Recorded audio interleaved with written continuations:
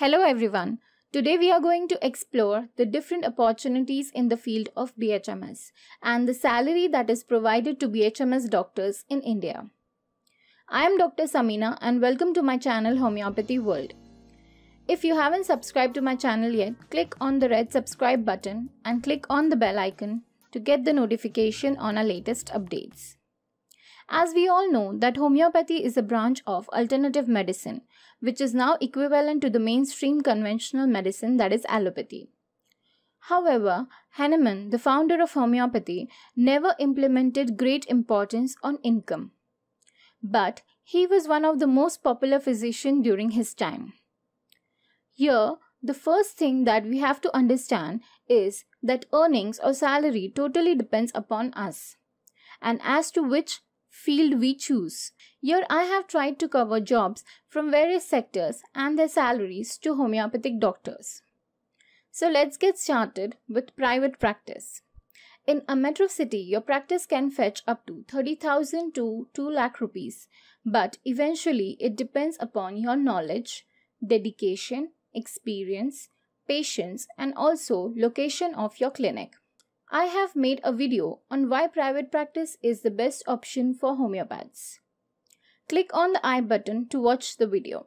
Next is hospital duty in private hospitals. As a medical officer or resident, you may get around 10,000 to 30,000 rupees depending upon the hospital and your experience. Joining companies. If you are a postgraduate, companies might hire you as a medical officer to related company employees. Payment might range from 40,000 to 50,000 depending upon the experience level. In government hospitals, national health programs, salary might range from 25,000 to 30,000 depending upon the city and state. In insurance companies, as a medical advisor, starting salary is about 25,000 per month and also includes insurance perks. As a researcher in research institutes, salary can be approximately 25,000 plus incentives and accommodation also. As a teacher, basic salary in private institutions start from 30,000 rupees and can reach up to 1 lakh rupees as head of departments with designation raise. In central government jobs like railway, army, armed forces, etc., they have a strict selection criteria and you may get around 60,000 to 70,000 rupees and all the facilities provided by the central government.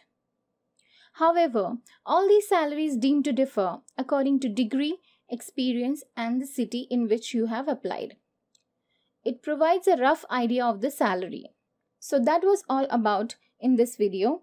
Please share this video if you like it and subscribe to our channel and click on the bell icon so that you get the notification of our amazing video uploads. Thank you for watching.